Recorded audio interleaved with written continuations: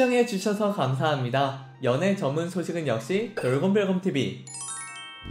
안녕하세요, 돌곰별곰TV입니다. 이번 시간은 블랙핑크 멤버 리사의 소식을 전해드리겠습니다. 첫 번째 소식입니다. 리사의 솔로 싱글 앨범 라리사의 타이틀 포스터가 공개되었습니다. 리사 본인의 이름을 내건 앨범과 동명의 타이틀곡인 셈인데요. 그야말로 솔로 아티스트 리사의 정체성을 대표하는 음악과 완벽한 무대를 기대하게 만드는 지점입니다. 곡에 대한 구체적인 정보는 아직 알려지지 않았지만 자기 본연의 매력을 가감없이 발산하겠다는 리사의 자신감과 당찬 포부가 엿보이는데요. 이날 리사 타이틀 포스터를 통해 공개된 리사의 또 다른 비주얼 컨셉트도 글로벌 팬들의 많은 관심을 끌고 있습니다. 리사는 검정색 뱅 헤어스타일과 화려한 금빛 액세서리로 치장하여 독보적인 아우라를 뿜어내며 사람들의 감탄을 자아냈는데요. 특히 리사의 매혹적인 눈빛은 강렬한 흡입력을 지녀 보는 이를 단번에 압도했습니다. 앞서 폭풍전야를 떠올리게 하는 번개와 천둥 사운드로 묘한 긴장감을 불러일으킨 티저 영상에 이어 쐐기를 박는 리사의 카리스마가 압권인데요. 리사의 솔로 싱글 앨범은 오는 9월 10일 발표됩니다. 음원은 미국 동부시간 기준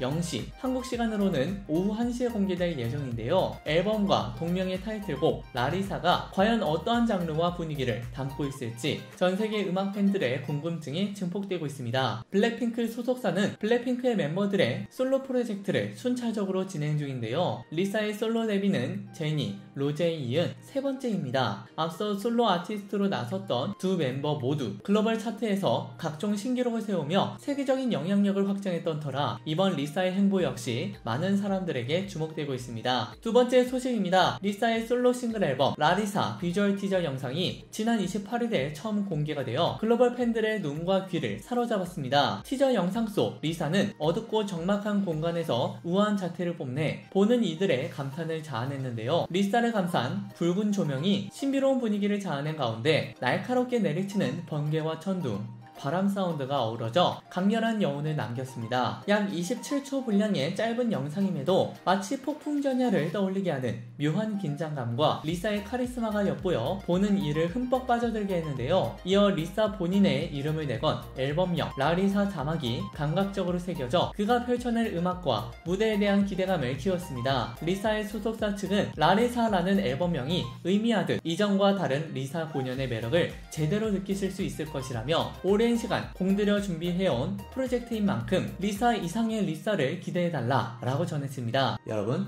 구독과 좋아요 잊지 마세요.